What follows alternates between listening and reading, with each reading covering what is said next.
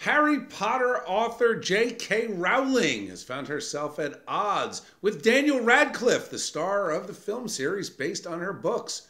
The subject? Gender identity. Tweeting over the weekend about an article that referred to, quote, people who menstruate, Rowling urged the use of the word woman instead, prompting followers to accuse her of ignoring transgender women. Radcliffe published an essay Monday saying, quote, transgender women are women. Any statement to the contrary erases the identity and dignity of transgender people and goes against all advice given by professional healthcare associations who have far more expertise on this subject matter than either Joe or I. Rowling doubled down, tweeting, quote, I know and love trans people, but erasing the concept of sex removes the ability of many to meaningfully discuss their lives.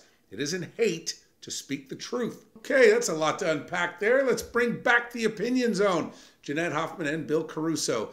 Bill, I'll start with you on this. I don't even know what to say to toss it to you. What do you think? In tonight's wonderful episode of What the Heck Were They Thinking? Listen, Twitter's not the medium for this, and she may very well have a legitimate right. Listen, I'm not an expert on trans rights or women or menstruation.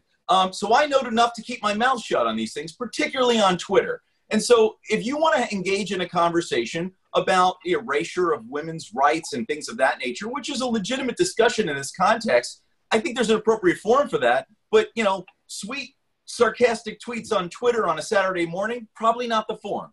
Jeanette, she was correcting something that I think a lot of normal people out there would say, yeah, why do you have to twist yourself in knots to come up with people who menstruate? Why can't you just say women? And if all women are the same, why do you have to say transgender women? Whether I agree with her or not, Bill, why can't she have an opinion on this? And why can't she express it without the liberal mob coming after her on Twitter and coming up with this cancel culture that, you know, I know we're going to see these boycott J.K. Rowling tweets coming at us. It's absolutely ridiculous in 2020 why someone can't express her thoughtful opinion on Twitter or any other forum. Why are we so fragile that we can't hear a notable author's opinion on something that I think is very thoughtful?